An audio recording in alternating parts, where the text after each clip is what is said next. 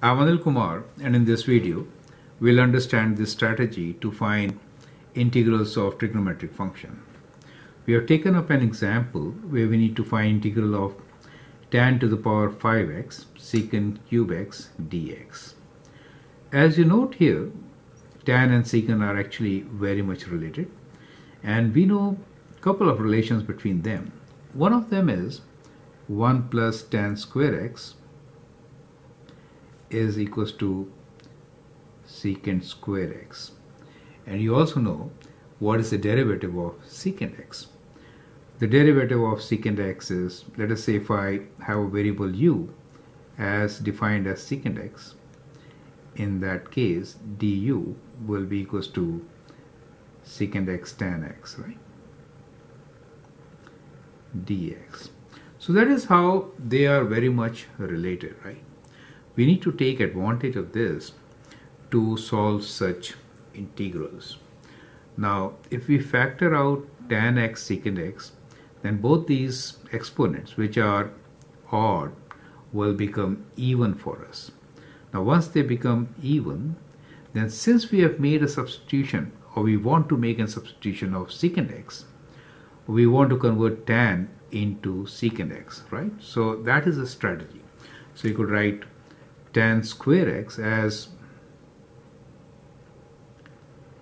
equal to secant square x minus 1, correct? So that is other strategy for us to solve this particular question. So now what we will do here is that we will rewrite this factoring out tan x and secant x with dx. So we have tan to the power of 4x secant square x, and then we have tan x secant x dx, correct? And now we are going to do the substitution, u equals to secant x, du equals to secant x tan x dx, right? Now u is secant x, so we don't want tan here, so we'll replace this tan with secant square x minus 1. So we could write this as this tan to the power of 4 tan square, so we'll write this as secant square x minus 1 whole square, right, times secant square x times tan x secant x. I hope this step is absolutely clear, right? Now at this stage you can always expand this and then multiply and then replace, or you can substitute.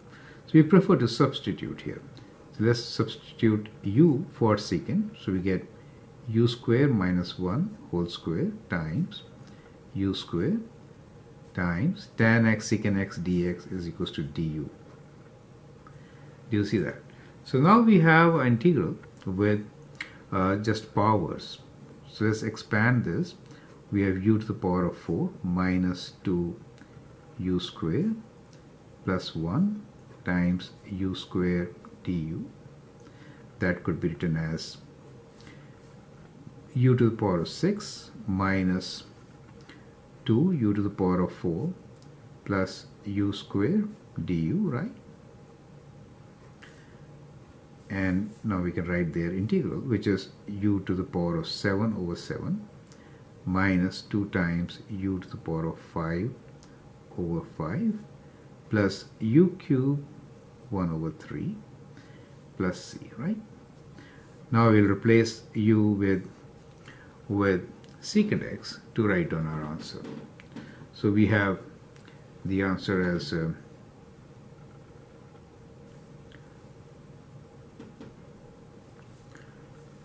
secant x, so